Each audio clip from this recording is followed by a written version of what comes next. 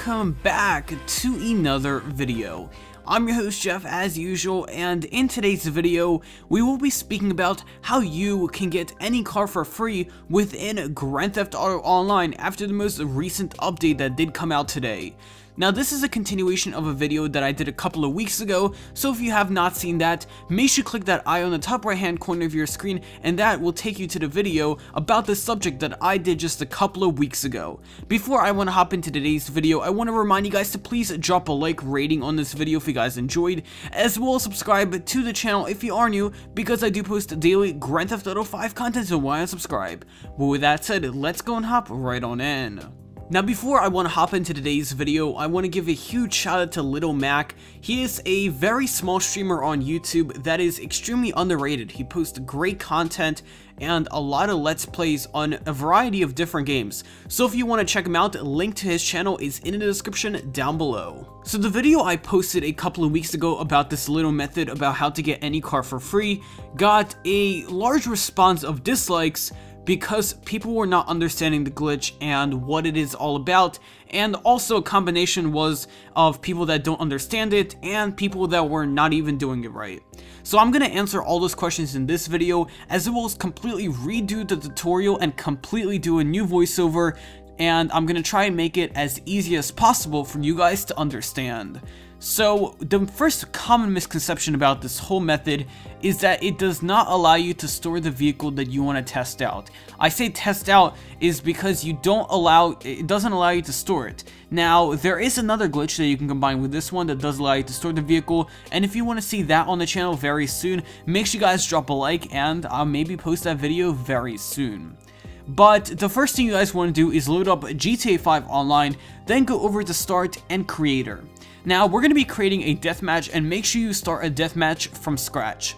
Now the deathmatch does make you put in a whole bunch of stuff, including spawn points and a whole bunch of other stuff. Now keep in mind that you don't really need to, it doesn't really matter where you place the spawn points. It might seem very far away from where you're going to place down the stuff that I'm going to be talking about later in this video, but you can always teleport whenever you're testing this little deathmatch by just going to start and clicking wherever on the map you is, and you can pretty much just teleport to that location right away.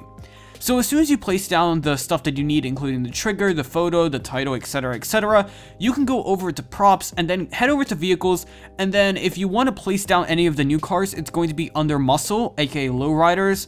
Just find the car you want to place down and place it down. Now if you don't like the variant or you want to change the color, you can either change the color there, or if you don't like the variant, just scroll to the next one and go back to that car and it'll give you a different variant. 9 out of 10 times it usually is fully customized, so you're going to be able to get the full experience of the car, which is pretty awesome, and you don't need to mod it at all. Now as soon as you put in the cars, I recommend putting them in an open area such as Blaine County or whatever, but as soon as you put them in, go over to deathmatch and click test. Now if it does not allow you to test, that means that you did not complete the requirements that I mentioned in the beginning of the video. You need to do all the title, everything. Now whatever has a red exclamation point next to it, you need to complete that, and as soon as you complete that, you're going to be able to test out this deathmatch. Now as soon as you start it up, you can turn on God mode by just clicking right down on your D-pad or right on your D-pad, and you're going to be able to turn that on, and you're going to be able to go over to the cars. Now again, if you spawn away very far away from your cars, don't forget you can always click start and just teleport to your cars by just clicking wherever you want to go on the map. Now as soon as you head over to your cars, it is pretty much all yours. You can take the car wherever you want, you can crash it, you can respawn with it. It is pretty much like a whole sandbox mode, and the best part is that you can go and save this deathmatch, and then you can play the same thing with your friends, and you can all have a great time. Now again, you can pretty much make a whole sandbox mode out of this. You don't just have to do vehicles, this works for pretty much anything, including helicopters, airplanes, pretty much any prop inside the game. You can test it out in this mode. Now again, as I said at the beginning, you cannot store any of these cars in your garages yet, but I will have a glitch or a little method coming out very soon to show you guys how you can do that. Again, these videos are all for fair use. I just want to remind you guys, if you get banned for doing this, that is my responsibility. This is a video that's under fair use policy because I don't encourage you guys to do this, and I'm just letting Rockstar know that there is a little exploit inside the game, and I'm showing them that they should patch it right away. But again, if you do go on to enjoying this glitch or method, it is at your responsibility, and I am not responsible if you get banned. But yeah, that is probably going to wrap up this video. Hopefully you guys enjoyed, and if you did and you are feeling being awesome, make sure you guys drop a like, as well as subscribe to the channel if you are new, because I do post daily Grand Theft Auto 5 content, so why not subscribe? Anyways, my name is Jeff, thank you very much for watching, and I'll talk to you in my next video.